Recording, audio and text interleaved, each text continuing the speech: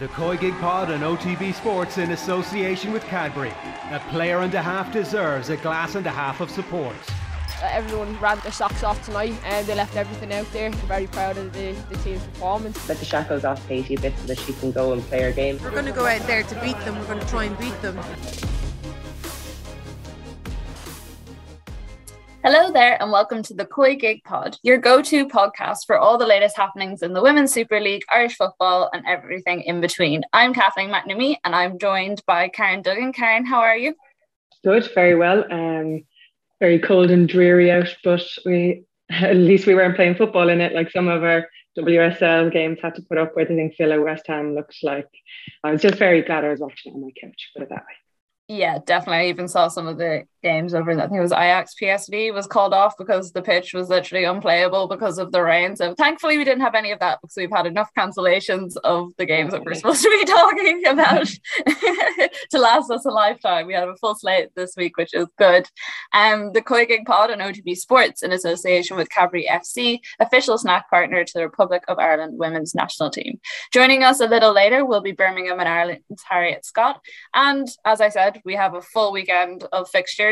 So we will be getting properly dug into those. And we will also have our COYGIG Team of the Week with Emma Carroll a bit later on. Speaking of the said fixtures, Karen, is there anywhere in particular that you would like to start? Normally I choose, but I was like, we'll do something a little different this week and you can choose where we start. Yeah, we'll start off maybe on a bit of a negative note for some of our Irish girls. There's a huge bottom of the clash table between Leister and Birmingham for the second time against their main rivals. Coming up short, and you'd have to say on the balance of things that Leister did deserve it. I know that Birmingham got a consolation goal through our own Louise Quinn at the end, but that really did feel like what it was. I thought that Sigsworth was really, really lively. Obviously won a penalty, converted the penalty. And I thought Leister just in general outplayed Birmingham. Yeah, I would definitely agree. I mean, it's been a tough season watching both of them at various points, but you just feel like Leister have been able to pull it out of the bag the few times that they've needed to. And with Birmingham, they just haven't been able to do that. I mean, they've had like that one big win, but apart from that, there hasn't been anything. And I think on the balance of things, out of the two teams, they probably do deserve to go down. It's funny, you look at it at any other season and a team like Everton probably would be kind of worried as well, but because of how poorly Birmingham have performed this season, it doesn't actually matter as much for them, which I'd say they're thanking their lucky stars for, considering how up and down topsy-turvy their season has. But yeah, it's very disappointing. We just haven't been talking about anyone else in the relegation battle. You thought maybe Villa or Everton, obviously really poor run of form, particularly at the start of the season, but no, it's just been a straight shootout between these two, and Leicester are coming out on top at the moment. Hopefully there'll be more twists and turns to it. I think that there's still definitely going to be some more twists and turns at the top of the league, again judging by this weekend's scores. We saw Arsenal drawing with Man United. Very exciting game. There was a lot to talk about in that one. Yeah, this game was very interesting. I really enjoyed it. Like, there are so many good talking points for both sides. I think it just shows Manchester United how much, at the start of the season we were talking a little bit about how maybe they didn't have an identity under Skinner. We weren't really sure what he was trying to do, but I think that match and the last couple have definitely answered a lot of those questions. Do they still need to reinforce a bit more? Probably in the summer, but I think definitely anyone, and I count myself in this category, anyone who was criticising them before Christmas or a little bit earlier in the season is kind of eating their words a bit now. Yeah, no, they're very good to watch. They're very high energy. It was a real battle between the two teams, and yeah, they got stuck into Arsenal, and then Arsenal obviously sometimes they don't like that, and we saw obviously Katie getting herself red carded. Two rash challenges. I don't think she can have too many complaints about them. She could say maybe the second one she stood up, but her studs went through. So yeah, it was unfortunate for them. They did bounce back. They showed a lot of character, and I think everyone, if they haven't seen the Vivian Miedema pass for Blackstenius' first goal for Arsenal, they should go and look at it now, because she didn't even have to break stride. It was absolutely sublime. That was I enjoyed just watching it on repeat, over and over again. Yeah, and it's rightfully getting the attention it deserves. If most people usually giving out about Miedema being in such a deep position, you wonder higher up the pitch, but if she's going to be producing assists like that, I'm sure Blackstenius will be very happy. And people who Arsenal fans will be very happy to see the two of those link up, because there was a question, would it be one or the other? But two world-class players combining there to drag Arsenal to keep that point. And obviously with Chelsea winning, it was important that they got something on the board. Definitely. I was going to ask you a bit about that Blackstenius Miedema kind of matchup, because Miedema was talking after the match and she was kind of asked, did she think her performance on the day would silence anyone who've maybe critiqued her a little bit this season about not being in her best form. I mean, Miedema's not best form was still pretty good compared to everyone else, but she said, I don't really care about what other people think. And then she was talking about linking it with Blackstenius.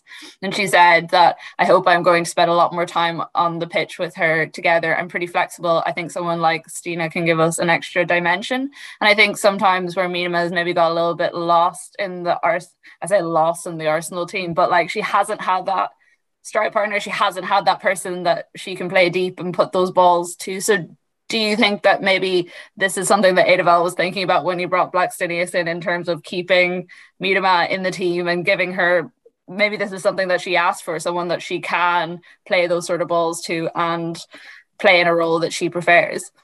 Yeah, possibly. It's hard to know her. It's hard to say if she's just been given this role, and obviously she's so world class that she can adapt to that deeper lying role. Arsenal obviously felt like they needed more firepower there. A lot of the responsibility was falling on Vivian Miedema. Obviously, Beth Mead was really chipping in there at the start of the season as well. But like, you're never going to complain about having a world class player to play with, and it maybe gives them a second focal point in attack and maybe a bit more diversity in how they play. Because just looking at the way Chelsea move up front, obviously we talk about their top four a lot, but the harder Cuthbert, like that whole dynamic that they have going on up front is so relentless. And when they click, they really, really do click. So maybe Arsenal are thinking along those lines, that they just need to have a bit more flexibility in those top positions.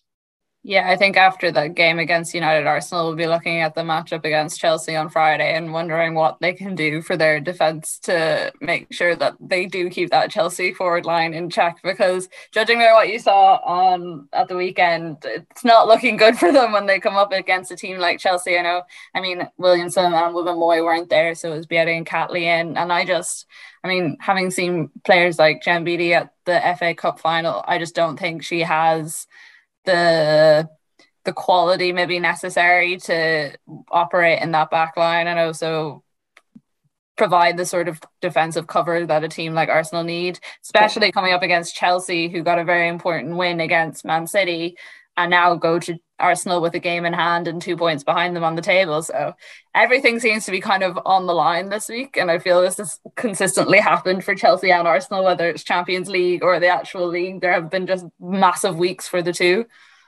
Yeah, and the wind is really in Chelsea's sails now, because you look at it and say, oh, it's a 1-0 win, but City were on a great run of form, and City kind of seemed like they were back to themselves, and they did cause Chelsea some difficulties, mostly from set pieces, though Chelsea probably should have converted more of their chances. They did create an awful lot. Gura Wrighton popping up with a goal, a great glance and header. If she'd gone for the near post, I think it would have been saved, but she directed it brilliantly into the far side of the net. And yeah, they looked like they were really, really up for it. No questions over fatigue or injuries or anything like that maybe were happening for some of their closer performances, or their, we'll say, poorer performances at the start. They haven't had too many, but I was just really, really impressed with particularly the attacking talents. They just seemed quite relentless, and against a City team who did well, and they sat back a little bit deeper, and I think Arsenal might have to do that. So it might be a game where the attackers are a little bit frustrated, because I think on the balance of things, Chelsea are looking just that little bit more dangerous at the moment. Yeah, it'd be interesting to see how Edeval does set up, because he's not the sort of manager that likes to let his team sit back. We saw that in the Champions League against Barcelona, and look what happened there. So maybe it's a lesson learned, or maybe he just completely backs the shape and formation he's used to going with. But it'll be interesting to see. I think that a point, obviously, it doesn't really suit either of them, so it's kind of exciting to see them both go for it. So whether they go for it on the counter attack or whether they just trust their normal way of playing, that they can dominate the game, it'll be really interesting to see what Edeval does. Yeah, I did think, to Emma Hayes' credit, that the way she set the team up against Chelsea was a bit one of her more tactical masterclasses that we've seen this season, especially the way she kept players like Lauren Hemp, who we talk about all the time. She was kept very quiet. City have got like a lot of success out of getting the ball down the wings and then getting that final pass on to Kadisha Shaw. There was none of that happening. And they also looked happy to let City have the ball and play around. There wasn't any sort of fear on their side. They knew exactly what they wanted to do and they were set up to do it, which maybe we haven't seen that sort of level of control from Chelsea in recent times with some of the matches that they have had. So it's interesting to see that it's still there, and I'd say Arsenal are wishing that it wasn't coming this week, that they were discovering that. Another big win for Tottenham after kind of a difficult start, their first win of 2022, which we necessarily wouldn't have said would be the case considering how the first half of their season went, and another bit of a disastrous loss for Brighton. I mean, it's been a tough run for Hope Powell, and especially I think for everyone who looked at her, the way she has set that team up and was expecting big things from Brighton. I think people will be wondering, where did it all go wrong? Yeah, Spurs really needed that win, obviously, because they had set themselves such high expectations at the start of the season and they really controlled the game. I mean, it could have been, before they even got their second goal, they could have been 3-up. Brighton just looked at 6s and 7s. They didn't really know how to deal with anything defensively. And they were just kind of torn apart. Even I think the first one was just a long ball and Brighton just seemed a little bit static, just on their heels. And that, I don't know if that's just a confidence thing. Every week you've built up a run of form and training seems harder and the legs seem heavier. But yeah, they just, again, were a bit of a no-show. Obviously credit to Spurs, they came out and they attacked and they did well. But Brighton, they're worrying signs for them. Definitely. Well, I think it's a 7-match winless run for them, and they've never done that in the WSL before. So you'll be kind of looking at it and going, where the win's going to come from and what has to change. We touched on it slightly, but Everton, another loss for them and another good win for Reading. Obviously, they fired Jean-Luc Vasseur in the middle of the week. One of those suspicious ones where the press release came through, I think it was like 11 or midnight, and you're like, okay, that seems like something you're trying to get under the carpet rather than a big announcement. But second firing for them, you just wonder what is going on. It really feels like a club that's in disarray after bringing in 9 players in the summer, firing Willie Kirk, now firing Jean-Luc Vasseur. As we said, they would be doing a relegation battle if it wasn't for the fact that Birmingham have just been so poor this season, and disappointing.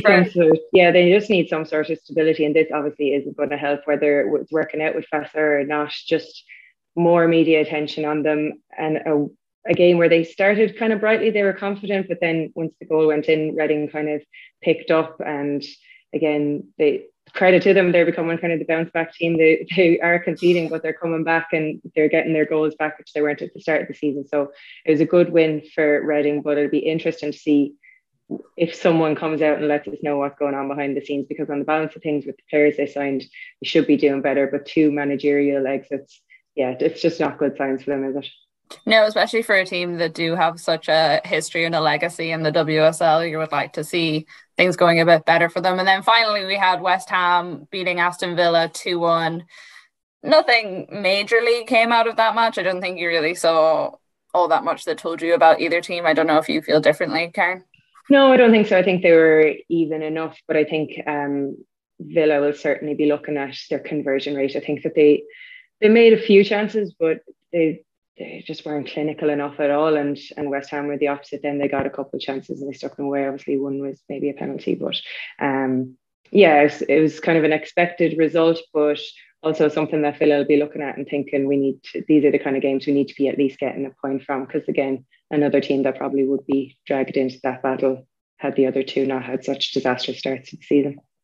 Definitely. Well, if you have any opinions, suggestions or thoughts on the season and how it's going, and please let us know, how do you think the Arsenal-Chelsea battle on Friday is going to go? We will definitely name and shame you if you get it entirely wrong next week when we record the podcast. Get them into us on Twitter at Off The Ball using the hashtag OTB COYGIG. So after our very first, very successful edition of the COYGIG Transfer Awards, I'm already looking forward to our summer version. We've gone back to our team of the week. Emma, how are you? Good. We had a full weekend of fixtures, which is nice. Yes, I know we've debated this back and forth so much about which we actually prefer, but I do quite like it when there's the full selection of players who have made it onto your team of the week for. So goalkeeper, we have Grace Maloney, Jess Carter, Ruby Mace, and Ona Battier, I'm going to say. Gurhu Wright and Katie Selim, Savitkova, Erin Cuthbert, Harder, Miedema, and Russo up front. Did you take our United criticism on board from? It definitely seems that way, doesn't it? And you know, Mary Earps was nearly in goal as well, only that Maloney saved the penalty. So she was the first one. I was going to say she had a couple of phenomenal saves in that game. I think the one from Miedema, like that was coming at her from 8 yards out, and to get such a strong touch. That was an unbelievable save, but obviously Grace played a huge part of that comeback. And to save her second, I'd say Izzy Christensen is cursing her second penalty save from her this season. But yeah, it was great to see, and obviously great from us from an Irish point of view to see her in such good form. Yeah, and we always have to have some kind of Irish representation in the 11. So I did think that Katie's not doing us any favours. No. No, between suspensions and sending off, she's really taken it to heart of not wanting to be in our team of the week. No, I agreed with Grace Maloney as well. I thought she was great. Mary Earps definitely deserved a special mention, but I think as well, especially with everything Maloney's gone through in the last couple of weeks in terms of injuries and the like, it is great to see her performing. It was actually normally when you send through these team of the weeks, like a couple of hours before we record, I normally like do a list of what I agree and disagree with, and this is one of the few weeks where there was actually quite a bit more agreeing than there was disagreeing, and I think it just shows the standard that there was. I thought like players like Spitkova, who we haven't had on a team of the week before, was really, really good.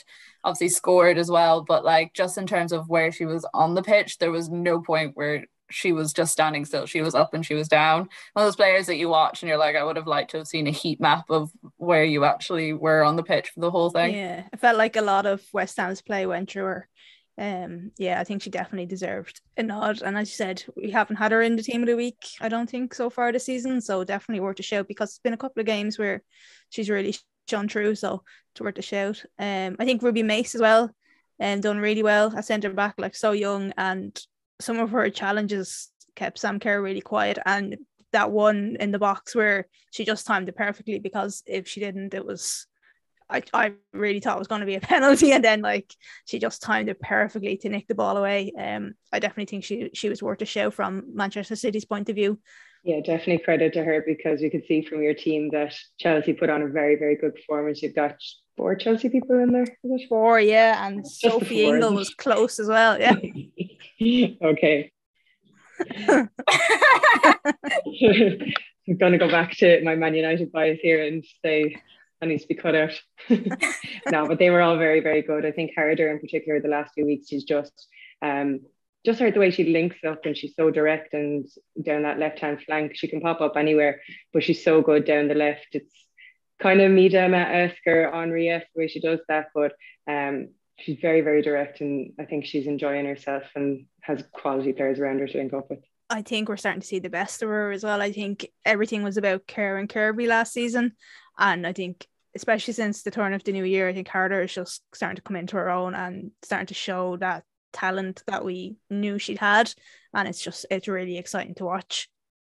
I actually, of all the complaints that I had with the team, most of them came in the forwards, and it wasn't necessarily that I disagreed with the players you had put in there, but I thought there was a few that deserved a bit of a shout out. Someone like Natasha Dowie, who I think she's kind of flown under the radar a little bit. I know we've talked about her once or twice, but mostly it seems to have been when the bigger names aren't playing, but she has now scored, like only Kerr and Miedema have scored more goals than her. She's equal on goals with Kim Little and Fran Kirby, and I think considering the team that she is playing in and the players she has around her compared to the other ones, it's really impressive what she has done. And also the fact that she's a bit of a WSL veteran. She's been around for a lot longer than some of the other players too. So to see her hitting that peak in such a latter season, it's really nice. And she hit the 6 at the weekend. So that kind of, for me, made her like, I think she had her shout for getting in the team.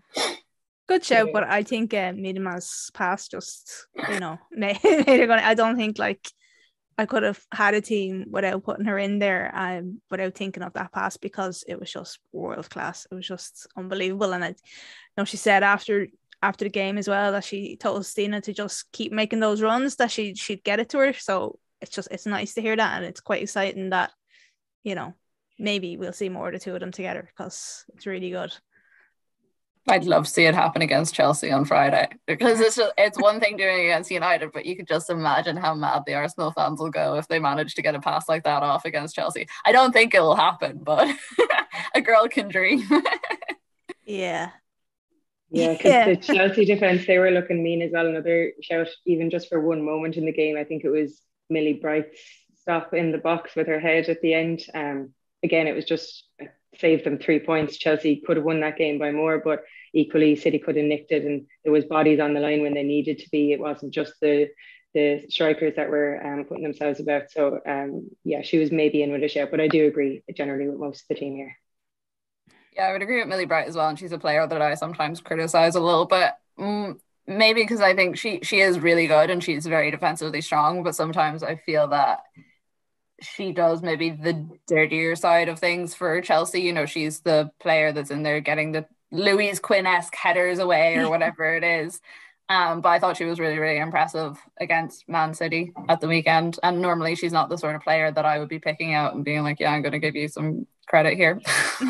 Yeah, I think they seem to be coping a lot better this season without Eriksson. Last season when Eriksson was out, you could tell that she was a massive miss, but they seem to be coping that a little bit better, and they're a little bit more defensively solid as well at the back. So yeah, I thought Jess Carter had a really good game as well for Chelsea, and her cross for the goal as well was spot on. Well, Emma, thank you again for joining us and giving us your team of the week. I mean, this is probably one of the nicer ones we've had, where we've all sat here and been very nice to each other and said, it was a nice weekend of football. Yeah, well, hopefully we'll get a bit more nice football at the weekend and we can fight over who deserves to be in the team of the week. We want to hear, obviously, what you at home think about our team of the week. Did Emma nail it with her selection? Did we miss someone glaringly terrible? Do you just want to talk about that Vivian Miedema pass? Because I will literally talk to anyone about it. Get all your opinions into us on Twitter at Off the Ball using the hashtag OTB COYGIG. Joining us this week is Birmingham, Ireland's Harriet Scott. Harriet, thank you so much for joining us. I heard before we came on the recording that you've just come back from college, so we appreciate you fitting us into what must be an incredibly busy schedule between football and studies and everything else you seem to get up to. Yeah, well, thanks for having me. It's nice to see you both, and I haven't seen Karen for a long time, so it's nice to see Karen again. It's just been a bit of a long day, but I'm here now, so... Well, we promise we'll be nice. Karen's lovely on this podcast. She never teases anyone about I'm not myself at all, Harriet. Sorry. No, okay.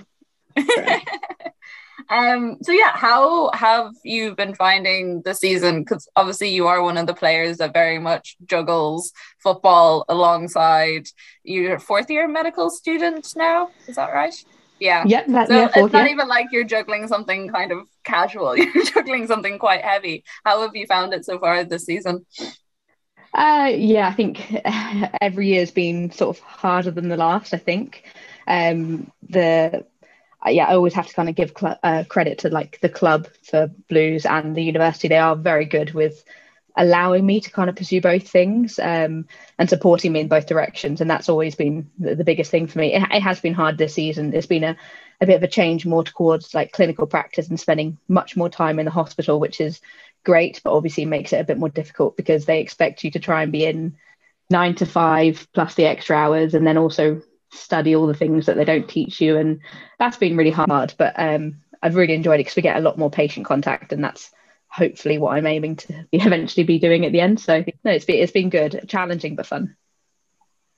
I've listened to a few different things you've done, and you've always spoken very passionately about the idea of players having like dual careers or two different things. And you've also said at the same time that for you personally, it's just something that you enjoy doing. You enjoy having a little bit extra along the side, along with your football, even when you did turn pro. Is that when you have those really hard days, is that the thing that you keep going back to at the back of your head? Or is it just the passion for the subject that you're doing that carries you through? Yeah, it's a great question. I think I have always I've been quite outspoken in the fact that I think that people should try and do both. I think in the women's game as yet, it's obviously not quite like the men's in terms of the the rewards, but well, the financial rewards anyway.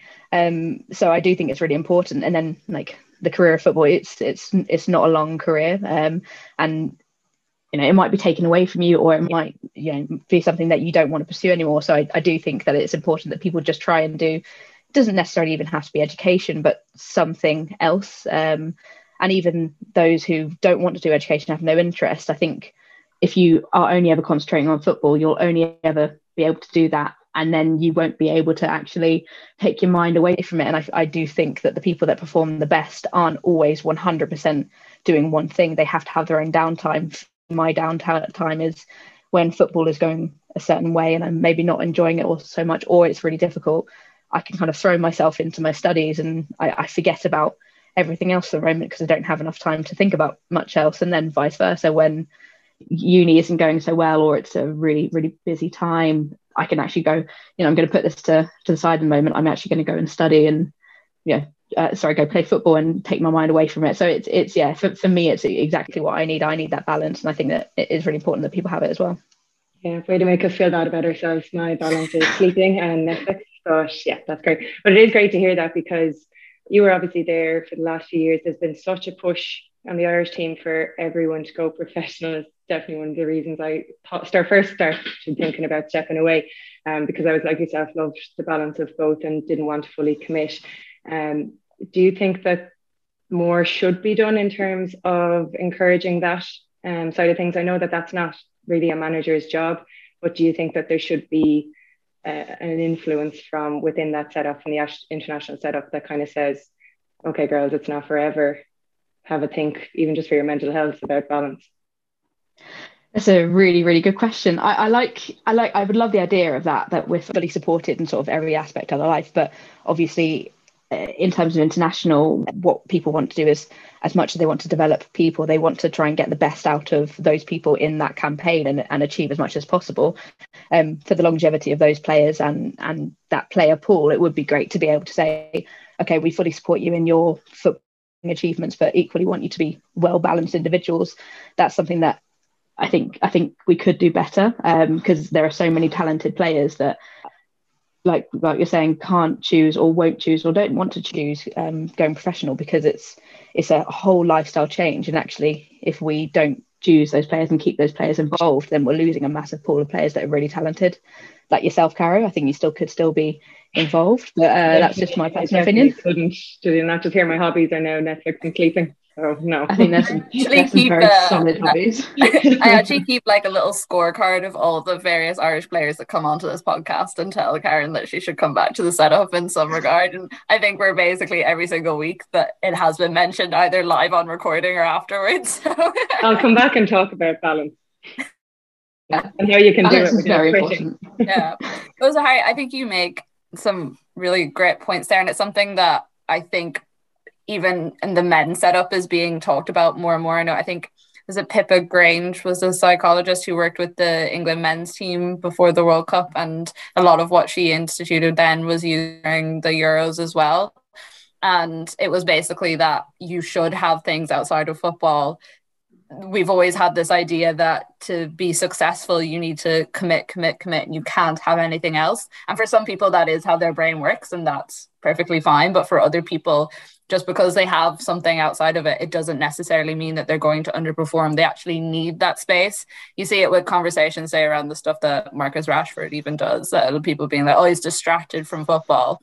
But the stuff that she's always said is that, well, no, he might not necessarily be. Maybe that's what he needs to keep himself, sane in the middle of all the footballing. So I think it's important. And it's something that has been brought up a couple of times on the podcast. I know Amber Barrett and Tom Elms in particular talked a lot about education, even, and like keeping girls in education and supporting that through the FAI. So it's always interesting to hear from players like yourself who have actually done it. You have chosen one of the more difficult paths, I would say, than most people, choosing medicine. But also before that, you did have physio, and that was something that you were committed to. At what point with that journey did you decide that you wanted to go a bit further and study medicine as well as already having your background in physio? it was a very windy road. When I kind of first started college uni, I did not think I wanted to go anywhere near medicine. It was something that like I admired that other people did, like Kira Grant, Dora Gorman. At that time, they were studying and also playing at a really high level. That was something that I admired, but it just wasn't I didn't picture that. I remember picking physio because it sort of suited me as like, I enjoyed the idea of healthcare. I enjoy sports. That's sort of how that came about. And I really enjoyed that course. I had 3 great years at university where I fully embraced my university experience.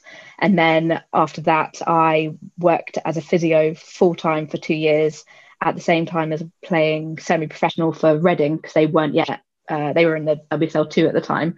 And then after that, I got an opportunity when we got promoted with Reading to the WSL. I got an opportunity to go professional, which I ended up taking that up, but then still working part-time as a physio. So at the time, the wage that I was on was an okay wage, but I still needed to work part-time. So, and it worked quite well for me. I was able to still work as a physio, do work with the NHS, and then work in the evenings as a physio, but then train mostly full-time. I think I missed 1 day a week.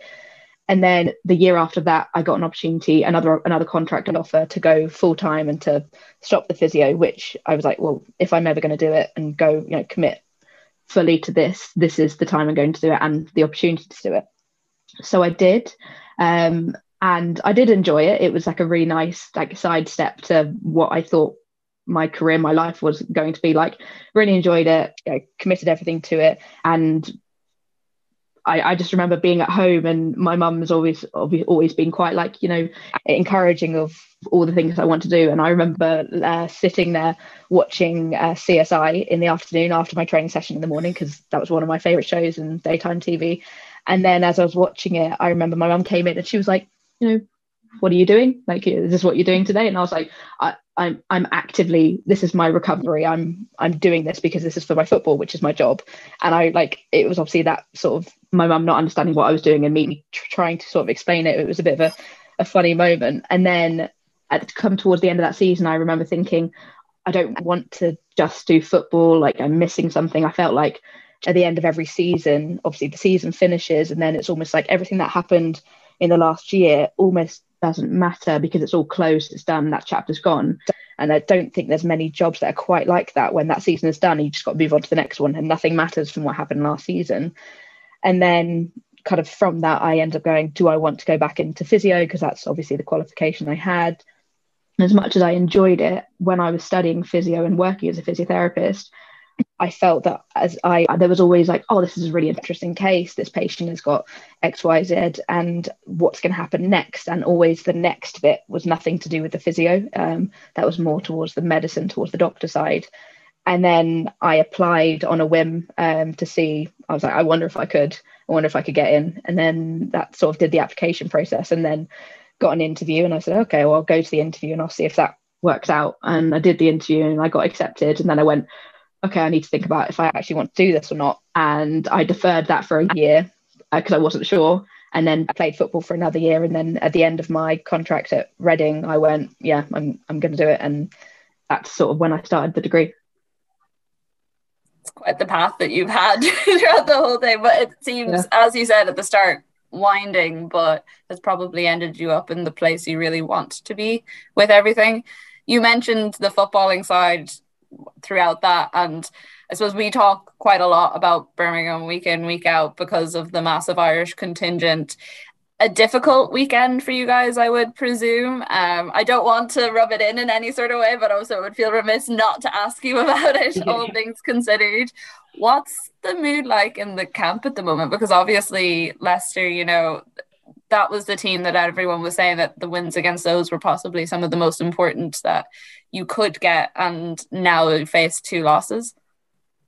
Yeah, I obviously figured that question might come up. I think firstly, like you said, the Irish contingent we have at the club now is huge. I think there is maybe 7 of us. I'm not quite sure on the number, but yeah, it's a really nice group. And actually, I am really pleased that all of the girls have joined us, because it means that, as Karen was saying, like some players that now are going professional and taking that step, and that's that step into the league.